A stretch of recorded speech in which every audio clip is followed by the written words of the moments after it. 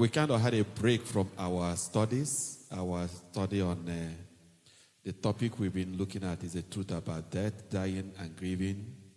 I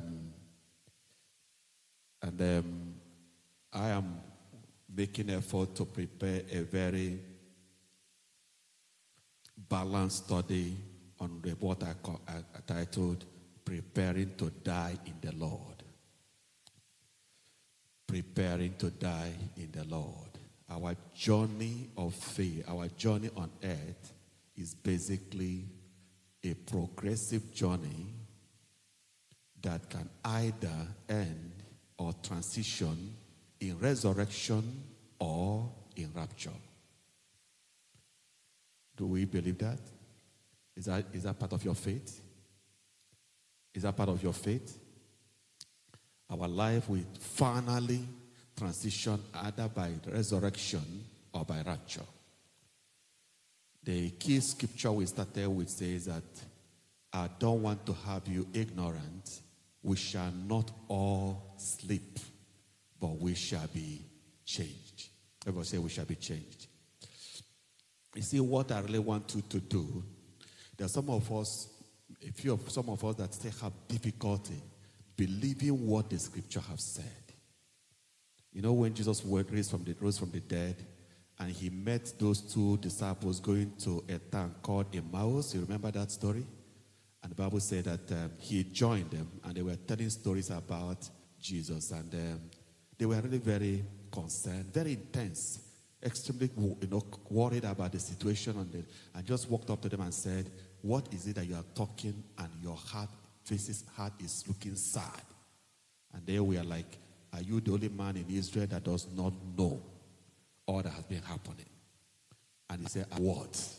He said, "Concerning Jesus of Nazareth, a man mighty in power and anointed heavily by God, who did all manner of great things and wonderful things.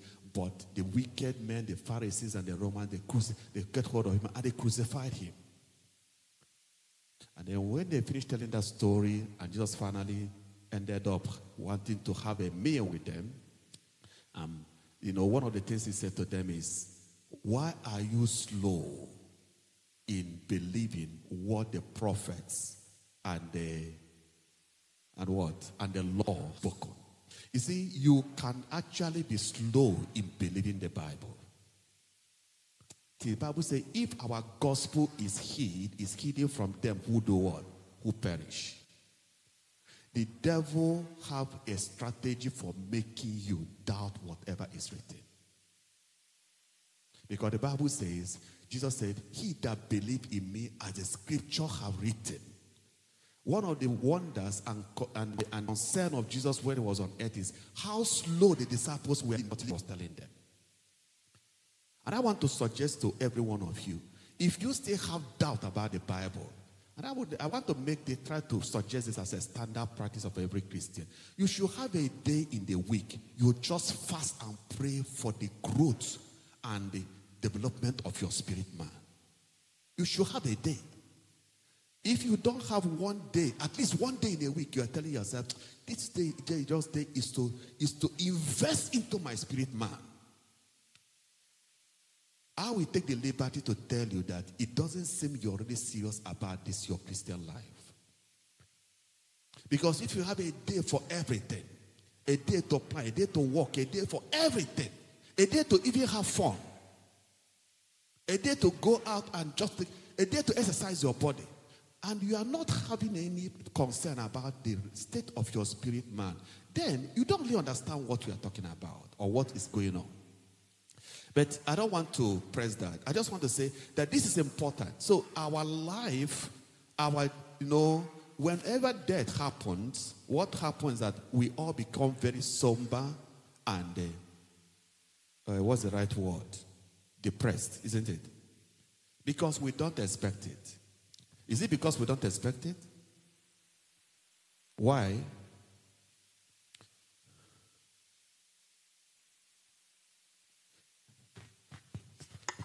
Sometimes when it happens suddenly, we are in shock. We're in shock. Yeah, but when it happens and you're watching the person and you're praying, believing God that things are going to turn out well, you know. One, it hits so much because you're not at the point of, okay, Father, no matter what happened, I still believe in you. Or you say, God, where are you? Why is this thing happening, you know? Is it that you don't answer prayers again? But at the end of the day, there's this struggle, however it happens, to try to come to terms with what has happened. Praise God.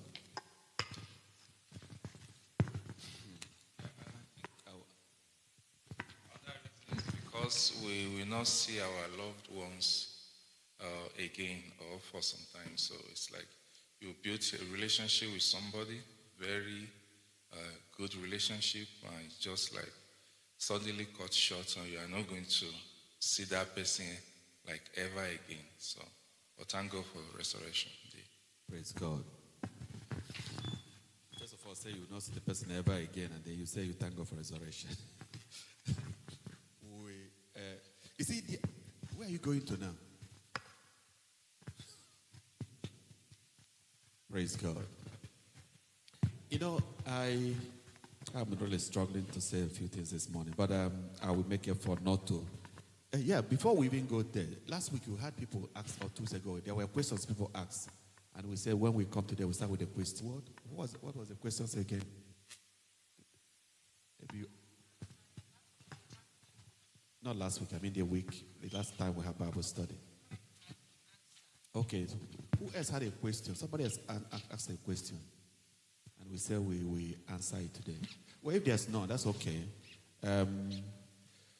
Okay, this morning, I think the reason why we're having this study is because I want us to understand what it means to die as a Christian. No matter when somebody dies, except if the person died extremely old, we never got to terms with death. No matter. And one more thing, I don't know also, how are you preparing for your exit? How many of us sometimes sit down to think about someday I'm going to die? Does anybody ever think about that?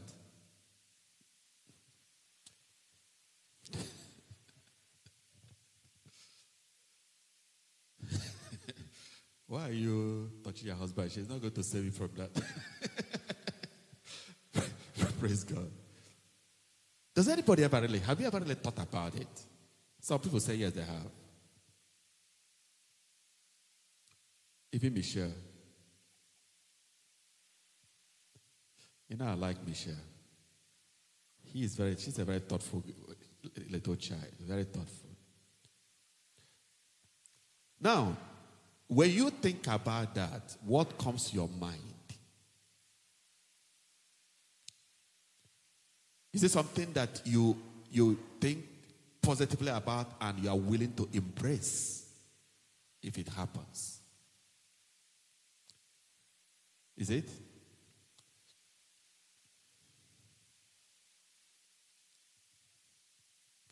There are some points that I have been forced to think about where I'm going to, if it happens now. But one thing I know and one thing I've been praying for, I ask God not to give me sickness or whatever, so that when the day it will come, I'll just close my eyes and I'll see myself on the other side. Okay. So I intentionally live as if it's going to happen the next minute, so that whenever it comes, because it's a transition. So I believe it's a continuation of my life. Whenever I think of it, I'm just thinking about, okay, I am coming. That's what I say. So I've faced situations that tell God I am coming home.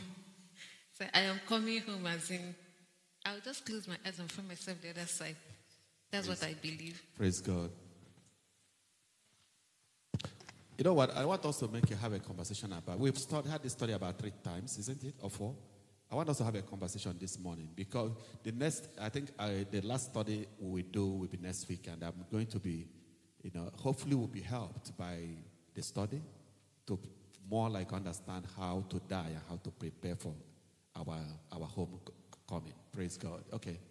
Yeah, so I just wanted to talk about myself.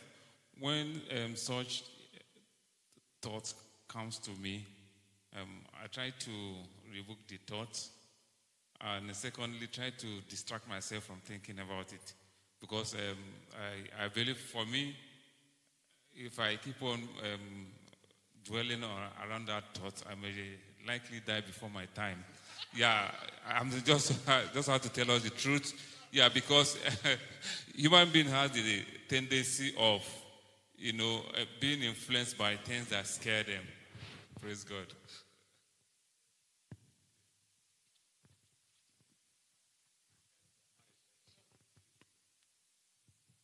I like having honest conversation. Yeah, my own, yes, the thought of dying is scary. But yes, there is, I don't think there is any doubt about that. But personally, I have realized that it is part of nature, number one. Number two, as believers, we believe that when we die, that we go to a better place. But like Brother Kujobi has mentioned, yes, it is scary. But me personally, I have taken it as something that is bound to happen. Yeah, and it is painful. I've lost some close family members, and the thought of it has not gone. And the consequences, the premature departures have caused. But physically, I have come to realize that the people that bear the brunt of the passing of a family member or loved ones are actually the living, not the dead. And based on that, I am more concerned about what happens to me or to my soul when I eventually leave here, rather than worry about dying. Yeah. To me, it is bound to happen, and there is no two ways about it. So the only thing is to do the best I can to better the life of people that I will leave behind, and then not worry about it. Then on the faith side, believing that, yeah, like Bro Akekumi said, that we all meet in the resurrection morning. Okay, praise God. I like some, okay, I can trouble, quick, yeah. For me, the thought of death used to scare me because I'm scared of cemeteries and what people, like you watch in movies, they do to dead people.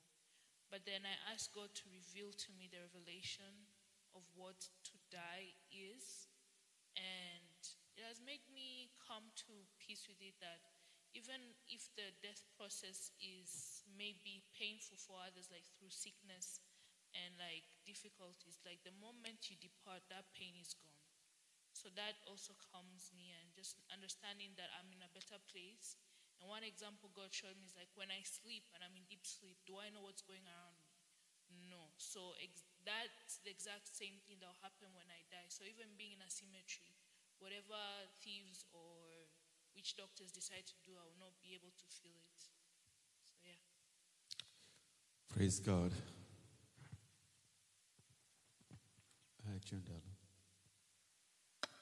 I think for a long time, dying always comes with the fear of where you're going, for me personally. Especially as a young person, you know that, life expectancy is that you will live till very old, but we have seen that that's not always the case. And young people also can die early. And one of the questions that comes to me when I think about that is, like, how many people have I impacted for Christ?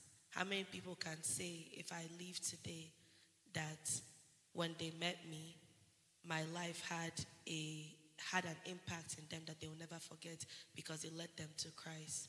And that's more so what I worry about when I think of death, is what impact I will leave when I die, more so about worrying about myself or how I will even die, whether it's through sickness or accident. I think Auntie Chinwe, what she said is true. I don't want to be in pain right before my death, but again, even if that happens, I'm more so concerned about what influence would I leave behind if I die. And seeing that you can die young, that means that nobody really has time because we don't know when we will be called home. So even as a young person, what am I doing now and what legacy am I leaving behind? Praise the Lord. Very good contributions. Very, very good contributions. I'm just going to make effort to kind of recap what we talked about, death and dying and resurrection today. And then next week, I will try for us to answer the question of how to prepare to die. There are so many things that we fear just because of lack of our knowledge of what the Word of God says. For example, once you understand fully what it means to die as a Christian, where you are going ceases to be a concern. Clearly, no, it's no more a concern. The second one, once you understand that your times are in God's hand and that you are on earth for a purpose, predetermined purpose, you know that you are not going to die before your purpose is fulfilled. Dying well doesn't really mean dying old. And I think that was part of the reason why Jesus, God determined that just would die at the age of 33. That's pretty young age, isn't it? So it is not, and it's not about death. The only thing we understand from the death of Jesus is that Jesus died after his purpose was fulfilled. The Bible said, when he said on the cross, it is what? Finished. Then he gave up the ghost. Then the third thing I want us to understand that your death don't have to be in pain. It doesn't have to be in pain. Actually, the way the death of most people that have invested into life in the way that God wants us to invest or have guided them to invest is usually very peaceful and transient. The Bible said, precious in the eye of the Lord is the death of his saints. Most people, when I read the Bible, in many occasions, whenever a saint, a servant of God, whenever they determine violent death for them, I realize that most times God does not really want. Jesus was going to be pushed down the cliff, isn't it? Many times. And what happened? He simply left. He didn't let himself die that way. Because that's not the will of God for him. Even though he finally died through the cross, but it was because that was part of his own purpose with God. He needed, the Bible says he was going to be crucified and, to take away. The Bible says, cause is he that hung on the tree. So part of Jesus' process of death or life was to die on the cross. So I think that the job we have, or the duty I think myself to have in doing this study, because I think we've come to this study where I don't want to leave more questions in your mind than we have answered. My hope is that when we finish this study, we can all be confident. The Bible in 1 Corinthians 15, it said, therefore, can you put it on the board? Let's just read that. This is actually what should be in the mind of every believer as you prepare your life, as you live your life. 1 Corinthians 15:58. He said, therefore, my beloved brothers, be steadfast. Everybody say immovable. I don't know whether you see that many times when you read the Bible, the word steadfastness, faithfulness, and the consistency seem to come over and over. You know the reason? Our mind is so fickle. Our mind is shifting. One of the characteristics of God, the Bible says, is that he is without shadow of turning. He doesn't change. And God said to the disciples, because I change not. The character of God is unchangeability. So he said, be immovable, always abounding in the work of the Lord. Now let me tell us, the work of the Lord does not only mean working in the church. Part of the work of the Lord is your cooperation with God in doing things in your life. The Bible says, for we are his workmanship, created in Christ Jesus, to do what? To do those good things that God has decided for us to do. Somebody said to Jesus, what shall we do that we might do the work of the Lord? What did he answer him? He said, the work of God is to believe in him whom he sent.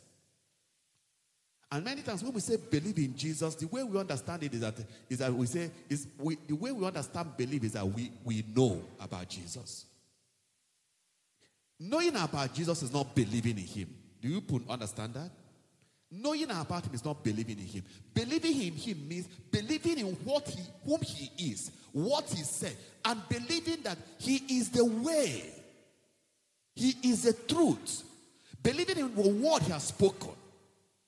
That, Jesus will say, if you love me, you will keep my word. Then he said to the Pharisees, he said, to them that believe, he said, if you continue in my word, everybody say continue. Now, believing in God means adapting yourself to his word. And this, let me tell you this.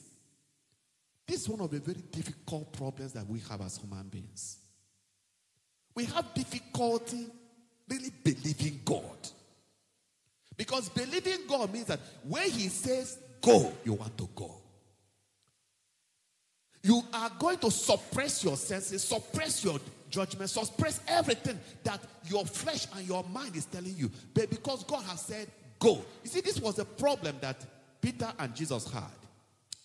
Jesus was talking about his death, and we know we have studied that. You remember that? I would like you really to go back to our former study. Now, let me ask us a question. How many of us usually look at our studies we've done before?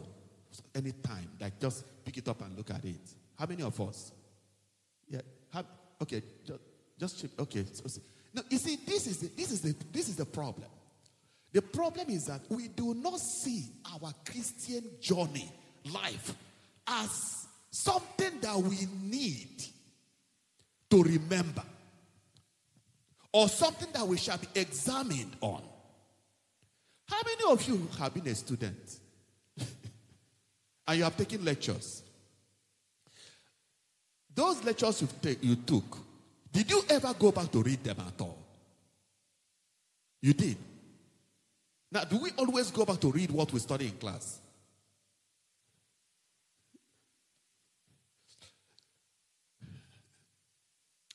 Now it's actually, I mean, before the exam. I know that once we are done with the exam, why do we read them?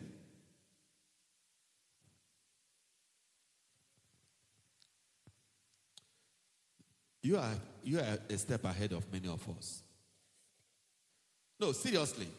You see, the way we approach knowledge is very bad. And this is why we have this problem with people performance in job places. You study something and you are doing a job in it and you don't know much about it. But you have passed all the exams. Because when you were going through it, you are going through it only to do what? Pass the exam. It is for transformation. Everybody say transformation. The things we study in the church is to transform your life. It is not to give you information. It is not to entertain you. It is to change you. That is why, this is the reason why we study all that we study. We listen to all the sermon, and then we post it even in our WhatsApp page. Most people don't go to even listen to it again. Because as long as you're concerned, that is not important for life. And I'm not saying that is what you say, but that is what your behavior suggests. And in the same way, it applies to our school, our academics. We go to school, we study things, and I'm happy that we are very truthful people. You finish it, you do what? You discard it. In fact, I've seen students, when after they have finished their school, finished their, a particular year, they will sell all the books they used in the first year.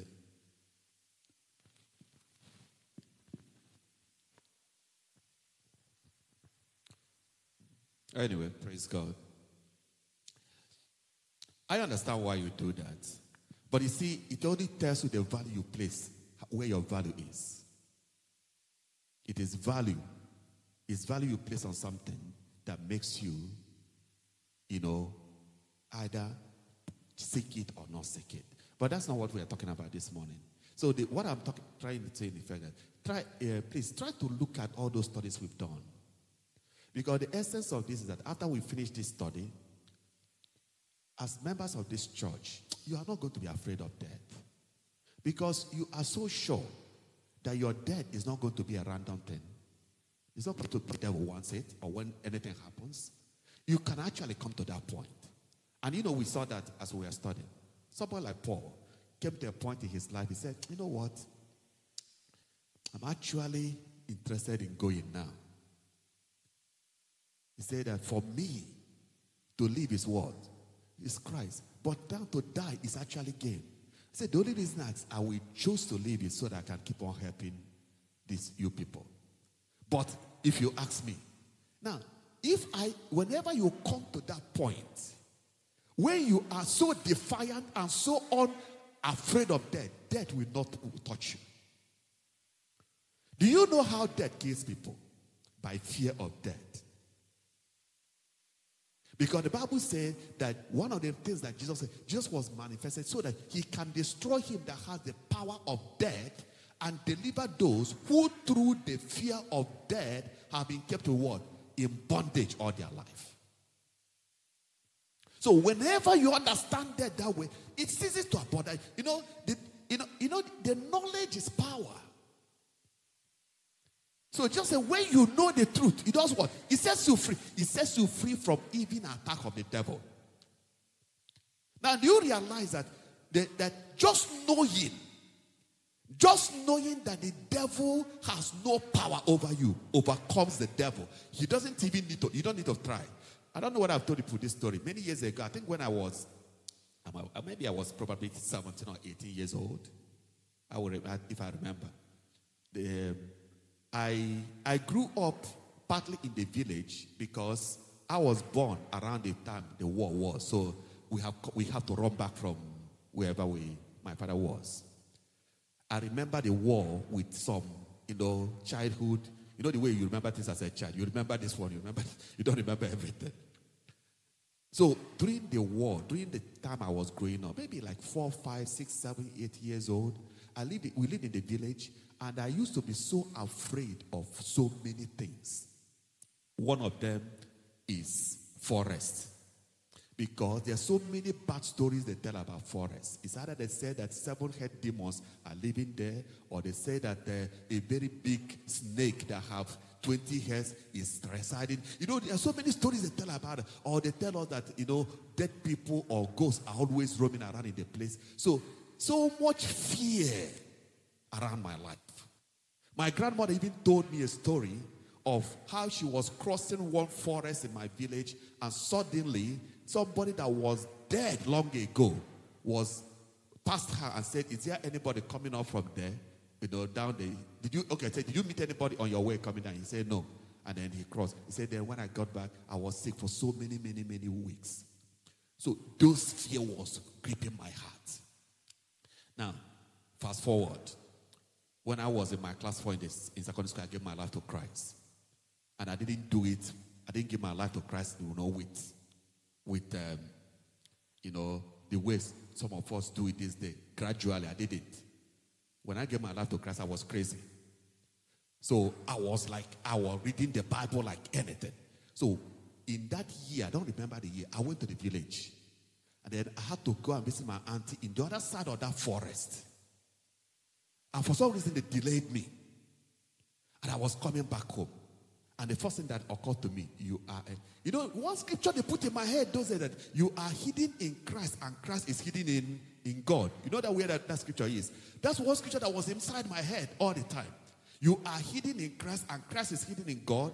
And the man that taught us, said, if anybody will kill you, he will first of all kill God and then kill Jesus before he kills you. So I said, I was coming, but the fear came again, and I said, oh God, how will I cross this place? I tried to get somebody to go with me. Nobody wanted to go with me. So I started walking. And as I was walking, the way you walk and you're afraid, it seems you are hearing sound. I think it's called hallucination. If me and somebody is following me behind, it looks to me as somebody is in the forest. And I was just so scared. Then at the middle of the forest, I said to myself, you are hidden in Christ and Christ is hidden in God, how can somebody do anything to you here? And I just said to myself, damn you, devil. And I just, I actually said it out. And I just walked majestic. That was the end of my fear of dead people. What did I use? Knowledge. Praise God. Okay, so the reason I'm telling us that story is today, let me just recap what we did in our study. That's what and the last study we did, because I was trying to get on to the next study, and I'm like, I don't know how much we remember what we studied. I'm just going to the introductory discussion.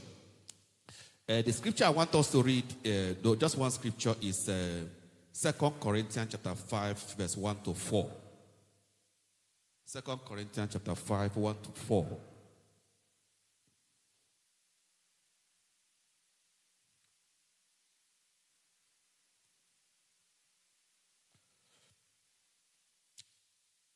Does anybody have it?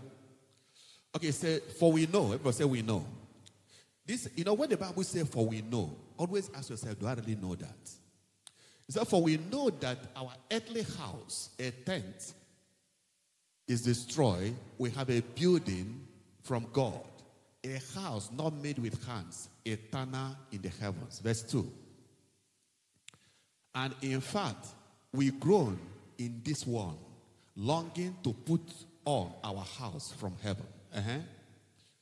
Since we are clothed, we will not be found naked. Verse 4. Indeed, we are in this, we who are in this tent, groan, burdened as we are, because we do not want to be unclothed, but clothed, so that mortality might be swallowed up by life. Praise God. Now, this is a very loaded statement. I say it's loaded because there are so many things we can talk about here to understand. But the only thing I want you to talk about today is that we have a building with God. But say, I have a building with God. So let me just read through this because I don't think we have much time. Okay, finally we have our destiny. Thank you. The truth about death occurs when the spirit or the breath of God in a man departs the body or its earthly house. So we now know that our body is like our earthly house, isn't it? Do we understand that? This body is what? Your earthly house. What we tell you that is that, I don't know how many of us, I'm sorry to use this example. I don't know how many of us saw our brother Gift when he was in the funeral home. When I went to see him in the funeral home, he was just Gift. There was no difference with his jacket. Nothing changed. But he was not there. You get what I'm talking about?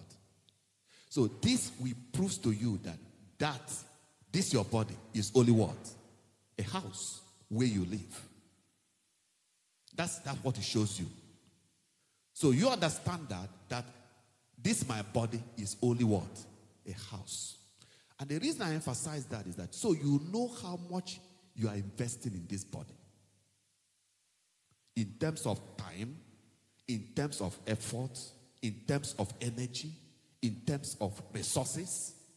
Because this your house you have now. When you die, it's not the house you are going to carry to the other side. The Bible says we have what? Another what? Where did you are not understanding? Verse 1, it said, another building, which is where? With God. We have another one. So, essentially, as a Christian, the way you need to see yourself is that I have a house, I have a body with which I have to function in time on this earth, but I also have another body that I need to make sure is properly maintained and ready to be used when I leave. Does that make sense? What does that mean? You are just tired. I want to recap what I said. So when you are thinking of, why we are so afraid of death? We think that when we die, like I heard Kantraman say that I was afraid of mortuary. I used to be. But you know what? When I got this truth, I remember that, those capstones that you have there, we have a mortuary. The people are not there. Those people are what? They are not there. They left. It's only a memorial that we are using to do what? To remember that they were once on earth. That's all. And when you get that, it really, like when you pass through mortuary, people will say, look at all these dead people. They are not there. They have gone. So if you are looking for them, when Jesus died, the angel said to Mary and they said, why are you looking for the living among the dead? He is not well. He is not here in the grave. Is that what he said? He is risen. It's not only because Jesus rose, in his own capacity, his own resurrection is different. But the same way, the Bible says we know that when we die, that this our body, that which we wear, is going to decay. But he said we have another building. We are going to just get out of here and take up our heavenly building. Praise God. I think I'm stretching this too much. I'll just read it. We have 15 minutes. So the Spirit of God, or the breath God gives, or the breath gives life to this body. Without the Spirit, the body or the flesh is dead. So a body without spirit is dead. The life-giving breath or spirit, according to 1 Corinthians chapter 15, verse 45, is God's. It belongs to God. And death occurs when the spirit returns to God who gave it. We read that in Ecclesiastes chapter 12, verse 5. And dust returns to dust.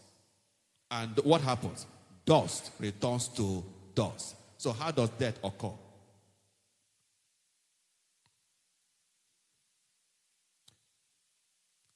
When the spirit leaves the body and returns to God who gave it, that's the way we read in Ecclesiastes. And then the body returns to the dust. Is that clear enough? Okay.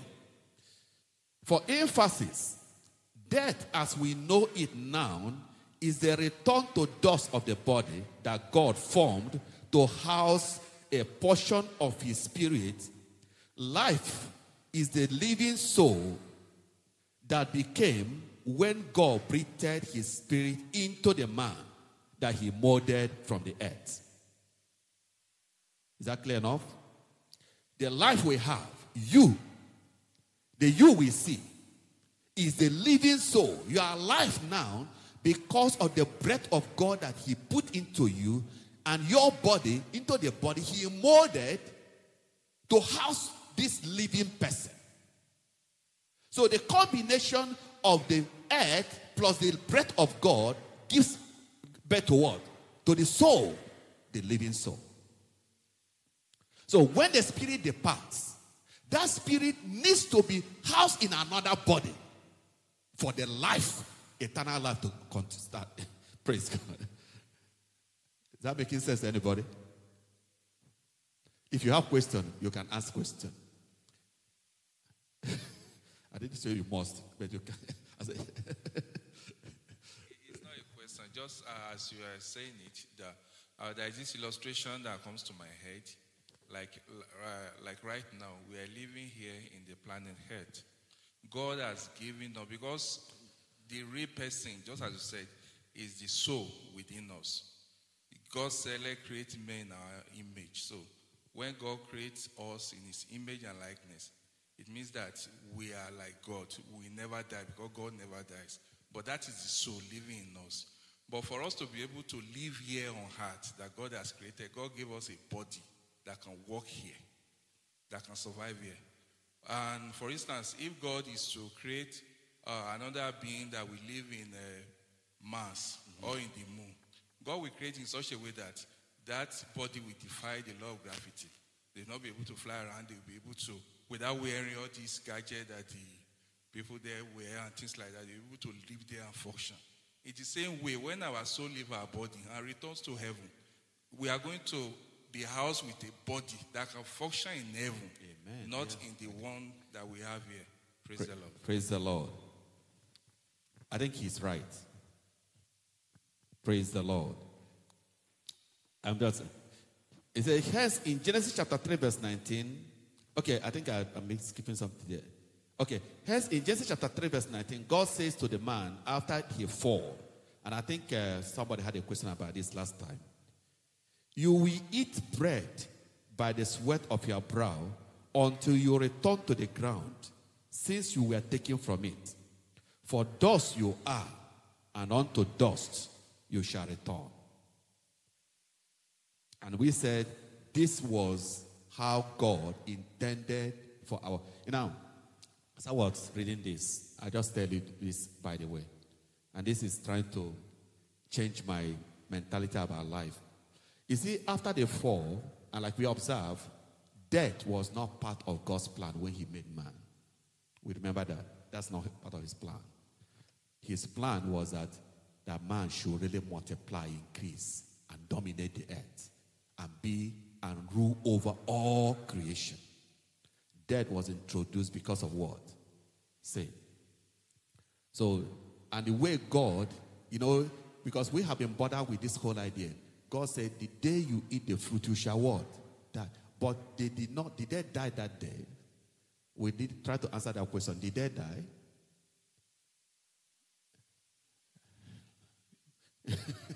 We are going back to we have answered this question Sunday. We don't want to go back to it again. Yes, God did not say that. He said, the day you eat it, you shall die. Actually, the way that death started is what we just read in that 3:19. From the day they ate that fruit, the process of death started in their life. They did not finally die that day, because if they died, the soul would have, the spirit would have departed, and the body would have returned to dust. But the process of death started that day. And how did God introduce it? And this is why the Bible talks about when you labor for the bread that perish. Did you imagine Jesus talking about that? Chief, what is it now?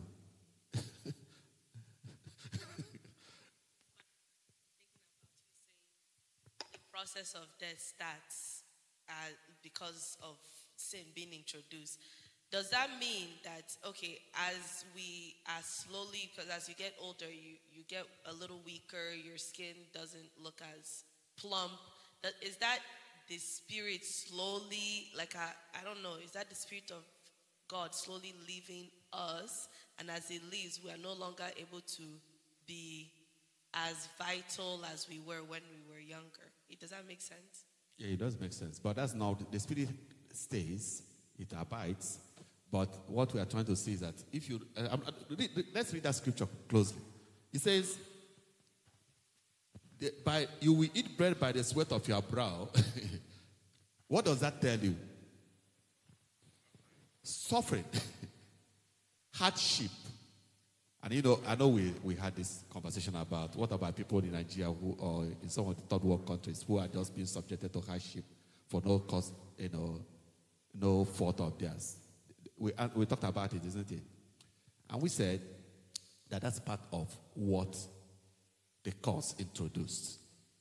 Curse introduced that everything, like God told Cain, he said that every man's hand shall be against you, and your hand shall be against every man. So men, as a result of the curse, men have begun to even kill themselves, mankind. Is it Ishmael? Okay, I think that's also part of the curse of Cain. He said, if any man sees you, he will kill him. So, as a result of the curse, the order has been so distorted. So, we have this thing happening in us. To answer your question, the spirit remains until the body cannot function anymore. But the body is being destroyed gradually by the curse. When I read this, I said to myself, you know what? I think I'm going to make plan to work less with my body. Because, you see, he said, I'm not supposed to struggle so much to live. Excessive struggle is urgency by which death is trying to eat up my body. I know I'm raising the question for you, but that's not for you. That's for me. Excessive, there is something. It doesn't mean we don't labor, but we labor, and the grace of God multiplies our effort. That's the way I want to live my life. I don't want to live my life in such a way that I am thinking that I must earn every dime. And I think I'm beginning to see it in my life now. Because I'm beginning to, this is the reason why you need to pay attention to the principles of the kingdom. Because if you don't adapt yourself to the principles of the kingdom, you will have to work this hard to earn a living. Hello? Okay, more questions in your mind. Praise God. What did Michelle want to say? In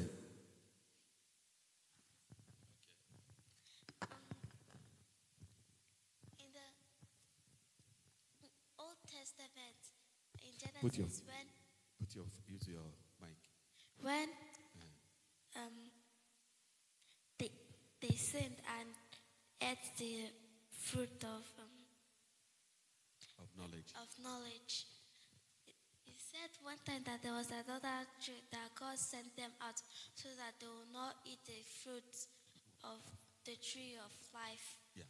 So I wanted to ask, doesn't God wants us, like, He promised us that if we obey like our parents, we'll live long. So doesn't He want us to like eat the fruit so that we live? Yeah. He does, but not Adam. Adam has already broken the covenant, so he was not permitted to eat the fruit now, dead. But that you said now, you say, obey your parents in the Lord, for this is right. This is the first commandment with a promise that you might do what?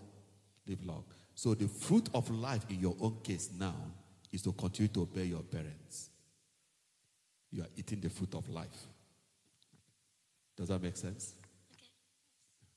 Okay. Praise God. Hey.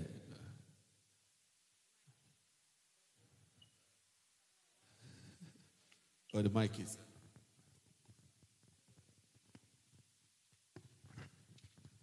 Praise the Lord.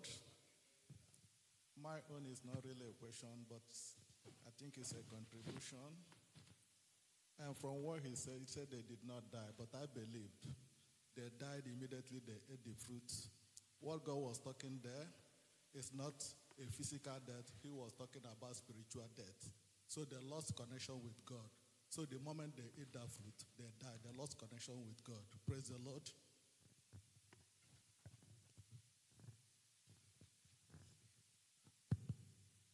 Do you want to say something? Okay. Okay, man. I have a question. Okay. Like you said before, you said that when Adam ate the fruit, he caused other generations to die. So I wanted to ask, what if they didn't eat the fruit and resisted the temptation? And like you said that, when he said that when he ate it, he died. So I said that what if they resisted the temptation and they didn't eat the fruit? Would they still die? Or would they still die and go to heaven? Or would they live on earth to earth with us? Or to the rapture? If they did not eat the fruit, they would not die. Because they died because they ate the fruit. So what we said, which I think you are referring to, is that we said that Adam's disobedience caused so many people to have problems, isn't it? And we in that day we said that so you be careful how you live, because your own life has impact on people after you. Remember that? So that's what we said that day. I said that if they didn't, you said they will still live. So they still live on earth. So they still go to heaven. Did they go to heaven? Actually, where they were living was in the presence of God. They didn't need to go to heaven. They were already in paradise. They didn't need to go anywhere. Paradise was, where God, created for them to live forever. It was the presence of God. Like heaven is heaven because God is there, isn't it? So God is in the where they were living, so they didn't really need to go to heaven. Their life was supposed to be constant, permanent, progressively better and growing. They're supposed to keep on multiplying, keep on increasing, keep on dominating, keep on knowing God more and more. That's what they're supposed to be doing. But they couldn't because they ate the fruit. So if they didn't, the generations after would be stayed at the Garden of Eden, right? Yes, we would have been there. All of us would have been there. Praise God. Okay. Our time is done. Katrama, I will just give you the last opportunity and then you are raising your hand.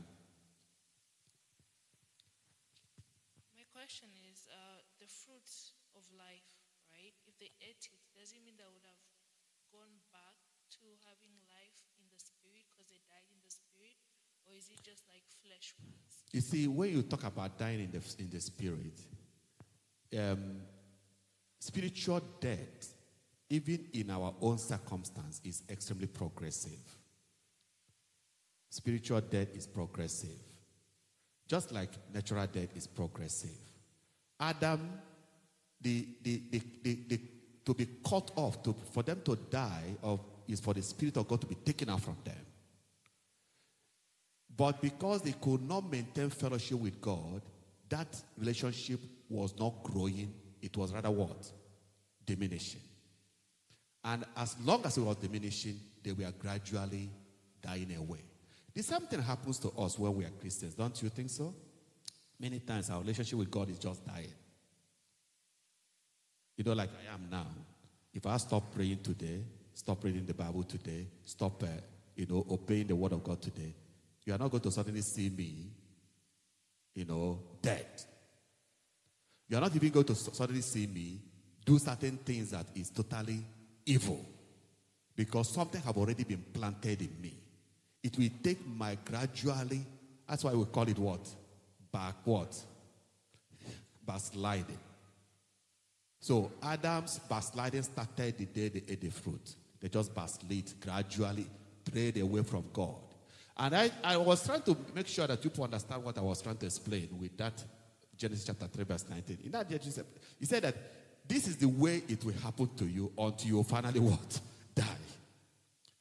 You are not dead now, but your body will be worn out, your body will be destroyed gradually until finally, because once the body is destroyed, the spirit will leave. The body can't exist one moment once the spirit leaves. Praise God. I think we should stop there. Next week we'll have a more clear Bible study. I'll just read the last study, and that will be for next week. Today we are studying what happens to the spirit or soul after the body is destroyed. And we read that in 2 Corinthians 5:1. We read that if the tent of this earthly home is destroyed, we have a building from God, a house not made with hands, eternal and in heaven. The spirit of man does not just vanish or become assimilated, rather they are given another body. That's where I'm just summarizing. The body we now have is called earthly body, but there's also heavenly body, which the departed spirit may put on when the earthly body perishes. Praise God. And just as we have borne the image of the man of the dust, we shall also bear the image of the man of heaven. This is also called the resurrected body or the angelic body, according to Matthew chapter 22, verse 30, with different substance, beauty, and abilities. Praise God. The heavenly body has different substance, beauty, and what? Abilities. So the point I was making before, I just, in fact, like in Luke chapter 24, verse 36, we see Jesus' resurrected body. One of the things we found with Jesus' resurrected body is that he was able to walk through closed doors. The Bible says, as the disciples were all sitting inside a room, he stood in their midst, and they were afraid. And they were afraid. So he passed through, he could, it becomes, the resurrected body is a body with different abilities. The Bible will say that the glory of the celestial body is different than the glory of the terrestrial body. So there's a different body we are talking about. Praise the Lord. So the point I was just trying to make with us is when you understand you have two bodies you are going to exist in, the Bible will say, what manner of man are you supposed to be? What manner, how do you want to invest and live your life? In terms of whom you sow to, what you are doing with yourself. Because the Bible said that if you sow to the Spirit, you will from the Spirit live what? Eternal life. But if you sow to the flesh, you see what the difficulty we have with our life on earth is that we lack this understanding that we are supposed to. We are not finishing our life here. And that's actually why we become so afraid when death is coming.